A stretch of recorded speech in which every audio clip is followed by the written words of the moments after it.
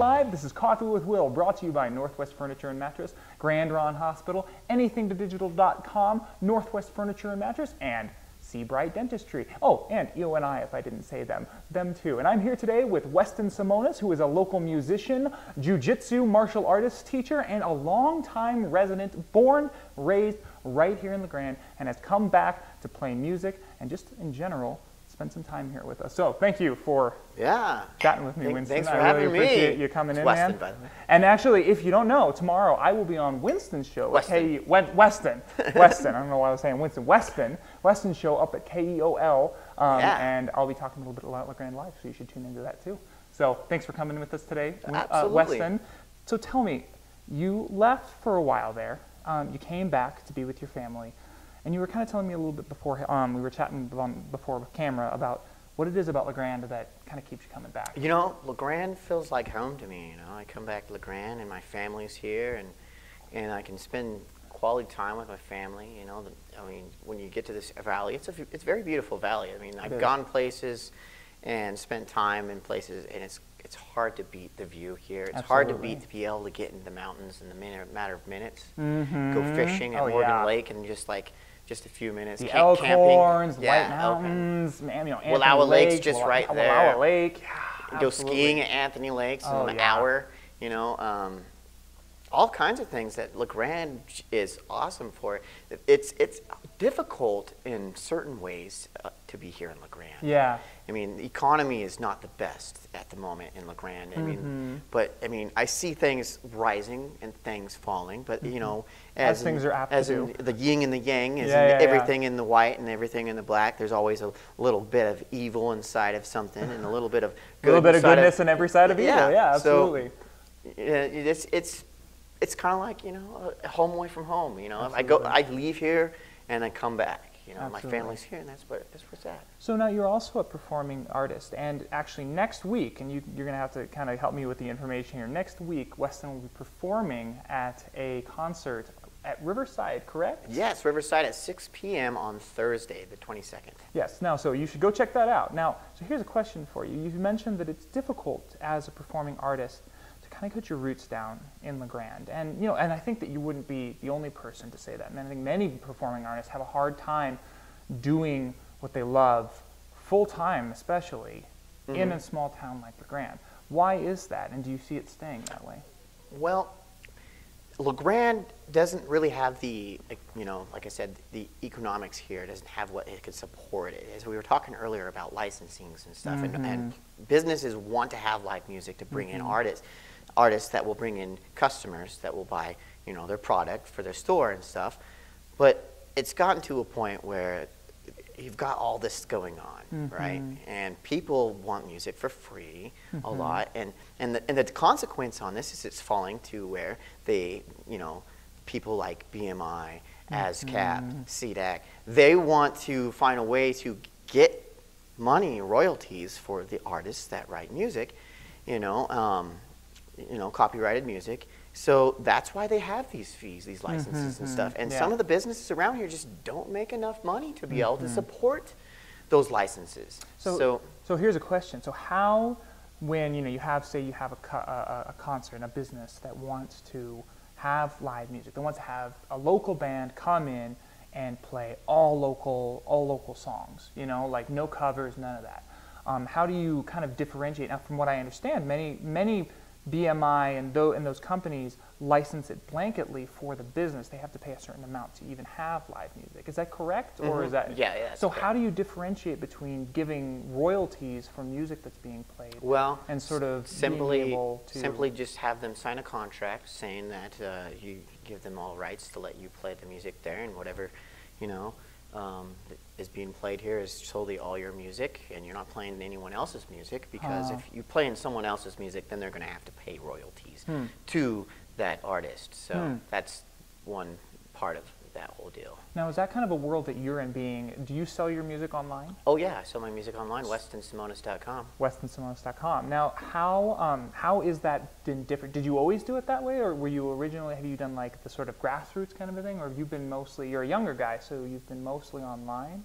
How has that been, kind of selling your music online as opposed to doing it sort of in person? You know, I do sell in person, but online is a different world because I can sell my music to someone in Egypt, someone in Europe, someone in, you know, Australia or China or Brazil or United States or Canada, with reaching out with social media, so that I can get them to, you know, be familiar with me. You know, you get into a platform of like Facebook or Instagram or like Twitter, and you become associated with these people, and you talk with them, and then through time, they eventually get to see your music, and they hear it, and then they end up liking maybe one of your songs, and then they go buy your album, and then you end up sending it to them.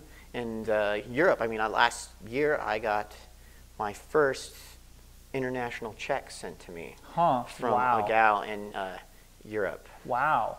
Yeah. That was a single purchase? Someone in Europe Just found a single it?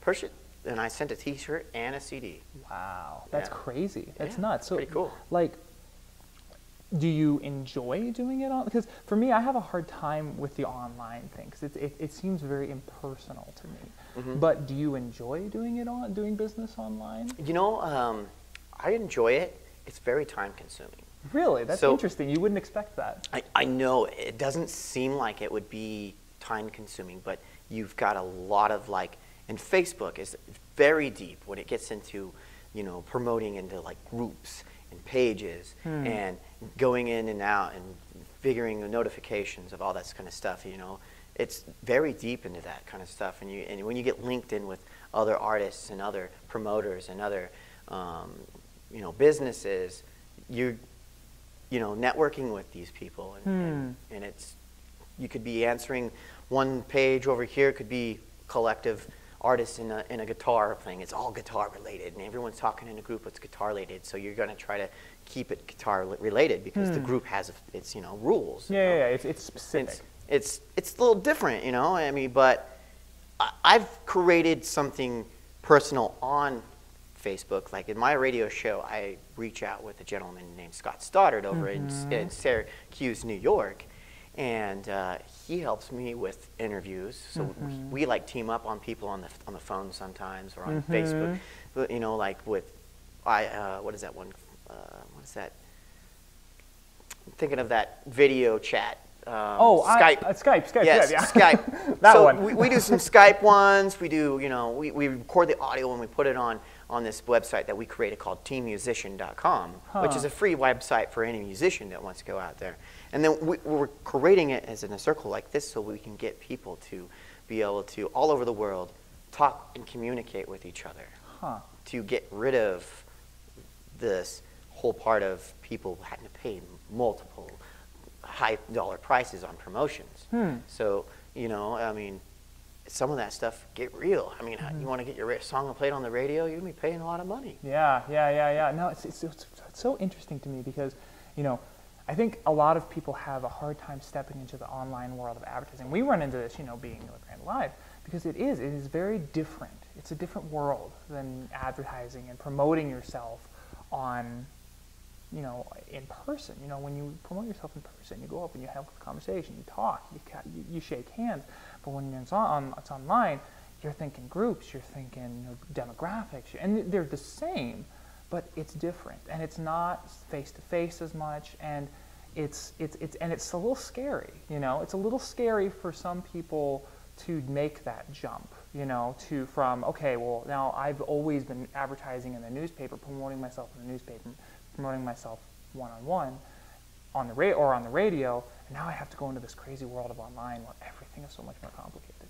You know, it can be complicated, and it can be a monster, or you can reach out and find people that help you. So I guess that's my question. So maybe, like, if you were to give advice to a young person, or maybe even an older person who's been, you know, trying to get their music out there for a really long time, and is a little bit daunted by the idea of having an online presence, what would your suggestions for these people be?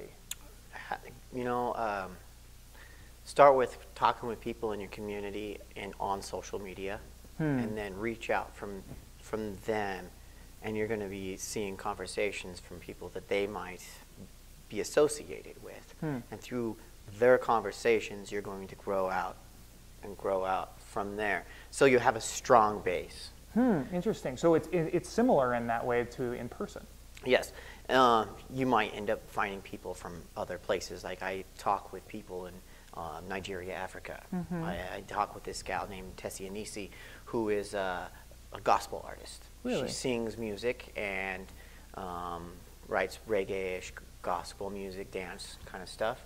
Yeah. And she is a very awesome artist, you know. And Yeah. we talk on here and there on social media in Nigeria, Africa. And Yeah. have fun, you know. And you never know her unless you were connected onto her on Facebook. Or Kathleen Corelli, I met from Stoddard, and she lives in Moscow, Russia. Wow, that's cool. I mean, that's the cool thing about online. She talks with me about what she's doing and her stuff, and I talk about my stuff, and we share each other's music, and now I'm being shared in her community in Russia.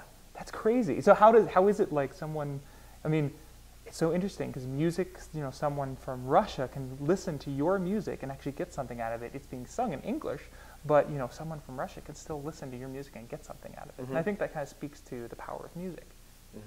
It does. Yeah. But having a strong, you know, base inside your community is very good, because you know, your community is going to help you as a person grow. Awesome. So even on online advertising, having a base community is important. Yes. Absolutely. So let's talk a little bit about, before we're kind of running out of time here, but I want to talk about your music. Tell me a little bit about what you're interested in musically, and maybe you could talk a little bit about your album. We have one of Weston's albums here. It's Moments of Intoxication, and maybe you could talk a little bit about that. Well, Moments of Intoxication, the album I came Which seems pretty, like, it seems pretty straightforward, the title of the thing, but it's about the time where you're intoxicated in the moment of love. You know, you meet someone and you just gotta be with that person. So it's not alcohol intoxication. No, it's love intoxication. Yeah, it's about love intoxication. I mean, whether it's music, whether it's, you know, physical love between a man and a woman, or a man and a man, or a woman and a woman, whatever you're really into, you know. I mean, it's hard to tell these days.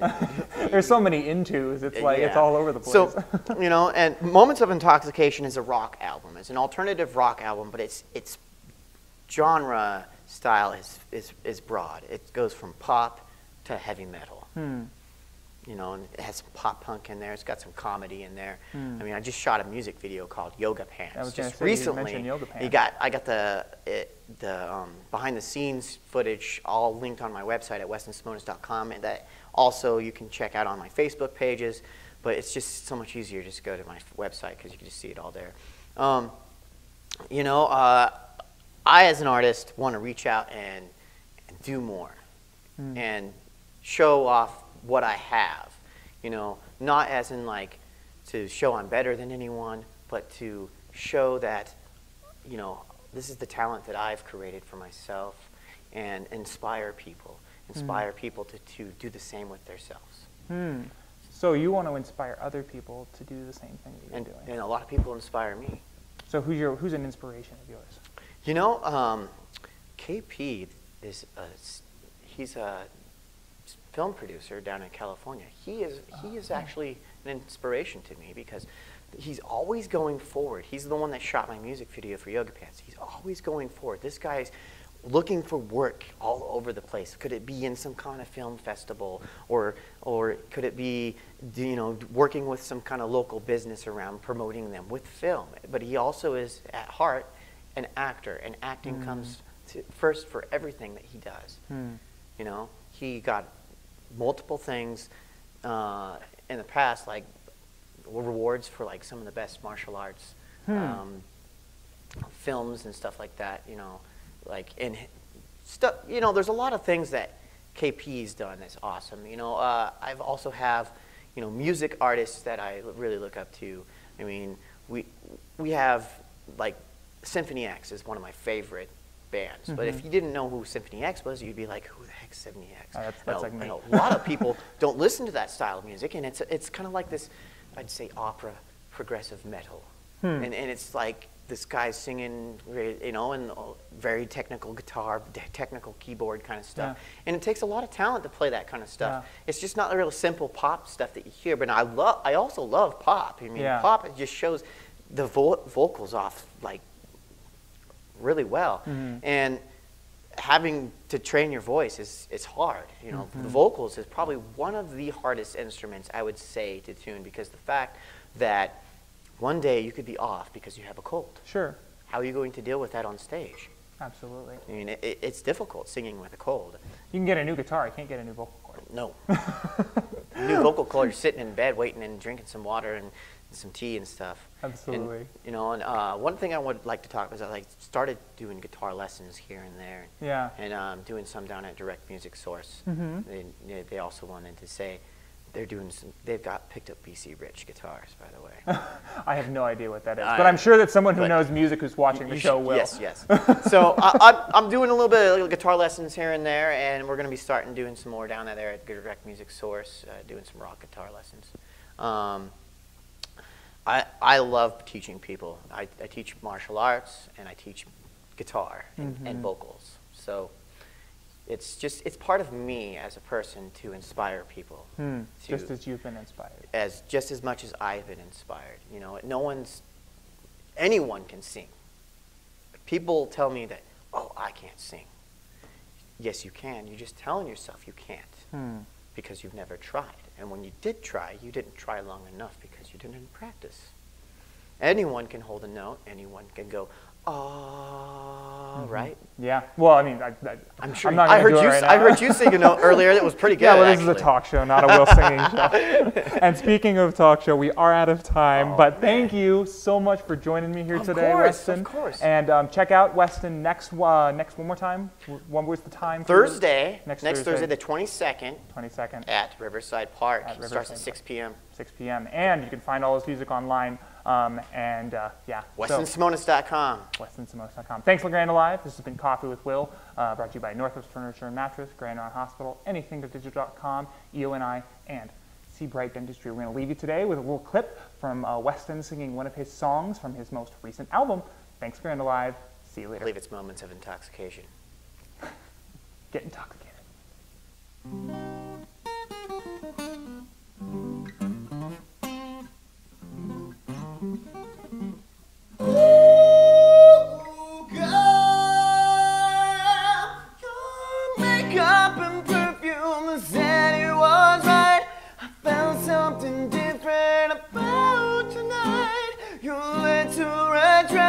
The smile on my face, I felt so intoxicated with the way that you taste.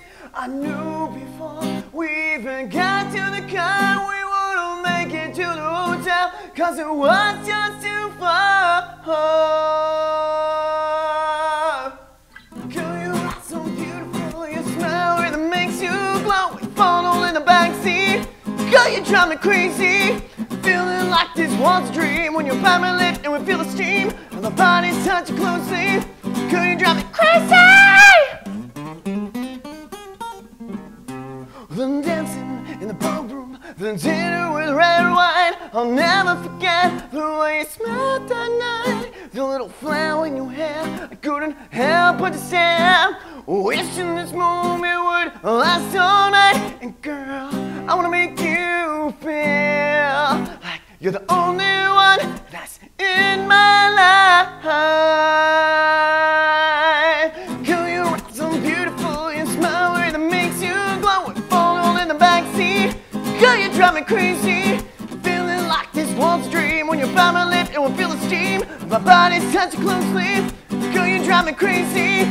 Ooh, girl, I wanna make you feel like you're the only one that's in my life. Ooh, girl, I wanna make you feel you've got the shivering, goosebumps up your spine, feel your body move, feel the way that you cruise. See, you drop to the floor and shake it as we both in all naked in the backseat of my car, where we didn't make it very far in the parking lot of the clubs, where we both in all making love. Ooh, girl, I just wanna make you everything. Girl, your eyes so beautiful, your smile really makes you glow. We fall all in the backseat. Girl, you drive me crazy.